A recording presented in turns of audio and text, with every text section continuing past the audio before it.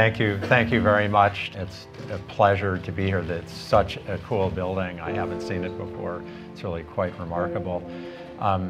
We are going to have a conversation, yes, as we are, as advertised. Not a game of chess. Maybe we'll spend a little bit of time before we get to Ukraine. Yeah.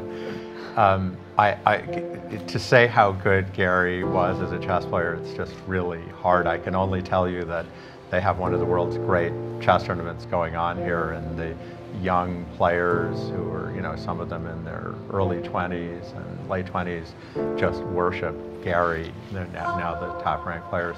I'll just tell you one war story before starting.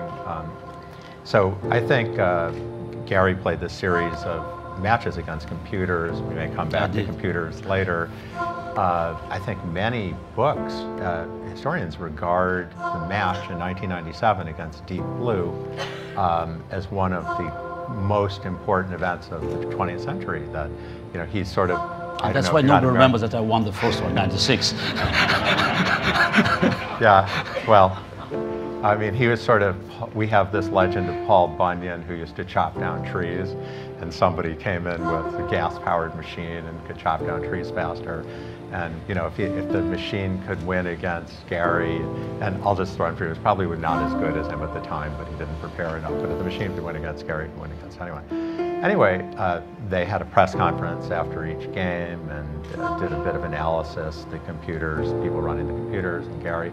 I wasn't there, but a friend called me up and he goes, "Oh my God, the number of calculations per minute, the depth of the calculations, I'm quitting chess."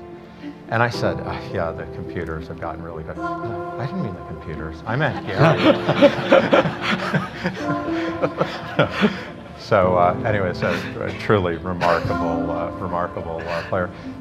You just played a match against some of the children here. More of entertainment than chess. So well, they were entertained. Yeah, it's for kids. Yeah, so but I always try to play events with kids because I remember when I was a kid, just facing legend was something very special. So that's why giving them the opportunity to play a game that just offering them a few moments that will stay with them for the rest of their life. That's like my duty of promoting the game. You promote chess for children a lot, though. I mean, right?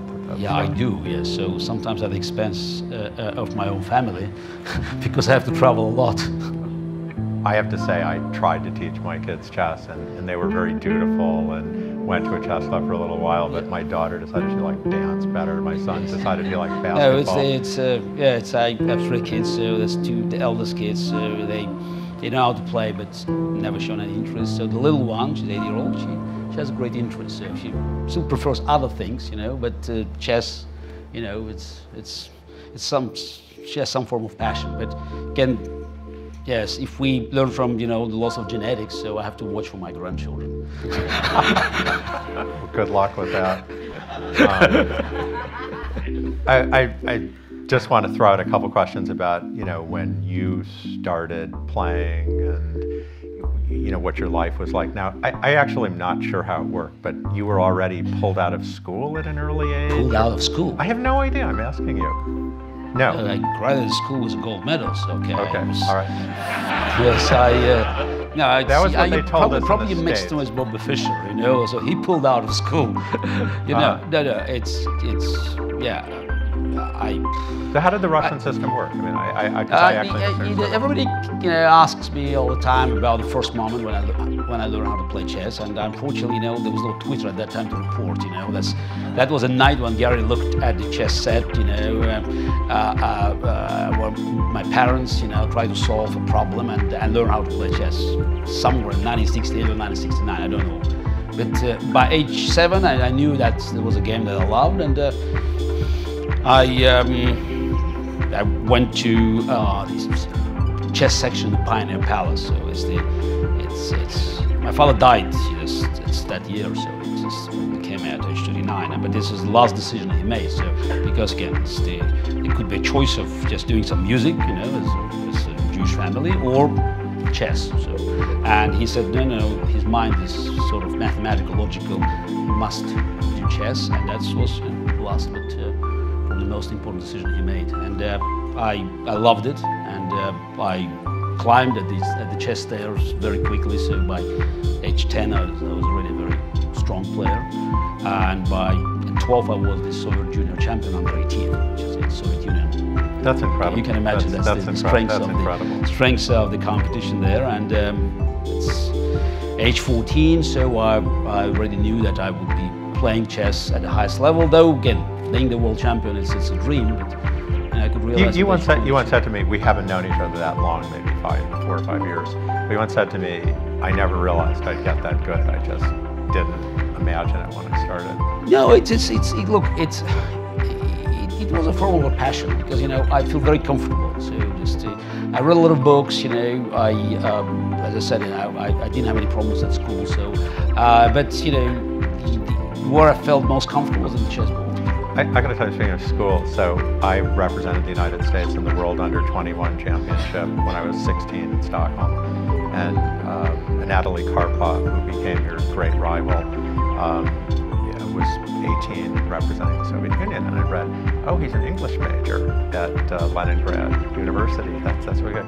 I actually tried to learn a little Russian, but didn't know much. I'd go up to him and say, hi, how are you? And I sort of had the impression he didn't speak a word of English. So I didn't appreciate your different trajectory. He's learned very good English since. Speaking about the Soviet system, chess was never part of education. So it's a popular misconception that chess, belonged to the educational system, but it was rather a sort of propaganda tool. So, okay, I can hardly criticize that, because I was one of the beneficiaries, because there was a very broad network, and when the talent was found, so there was you were already in good hands. So you could be promoted from one level to another, just learn from more experienced players. So there was also state support available for talented players, because chess was a very important, one of the most important propaganda tools to display the superiority of communist regime over the decadent West. So that's why top chess players, they enjoyed, certain immunity in their daily life, so having better conditions available for them just to perform. And as a world champion already in the late 80s, I tried to convince Soviet authorities to have chess in the schools, but they showed really? no interest. I had no idea. I mean, I thought that it was, they had after school. No, it was totally separate. So while I'm promoting now chess for education, it's not to find another Garry Kasparov or Bobby Fischer, though nobody will object if it happens. But it's more like having chess as a very sophisticated and very inexpensive tool to help kids, especially from underprivileged families, to meet the challenge of modern education. Because it helps them, to improve their cognitive skills, it's logic, concentration. They learn about legal framework, about patterns, and and it beats video games. I mean. Yes, and again, it's inexpensive. You don't have to build a swimming pool, a tennis court, a football field, which is important in many places. And we have plenty of data accumulated from different quarters, from the best private schools to many public schools that cannot brag, very good conditions for kids. And it's the same. People sometimes ask me what I got from chess, and one thing I say is it sort of trains your nerves. And I think most chess players, up to a pretty high level, when they lose a game, they're much more likely to lose the next day. I mean, it's correlated.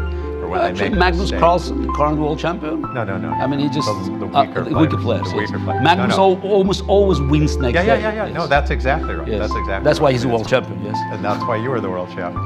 Actually, it reminds me of something else. So when I met Garry the first time, I was trying to think of something positive about my career, and I said, I had very good luck on Friday the 13th because my opponents were very superstitious. Chess players are very superstitious. And I was less superstitious, so I would get there and I think it's Friday the 13th, it's your unlucky day. And Garry thought for a second, he said, well, I don't know, I'm thinking I always won on Friday the 13th. And I said, well, that's not fair because you won every day. So but still, I always like 13, so born April 13, the 13th world champion, so always looking for 13 on the wall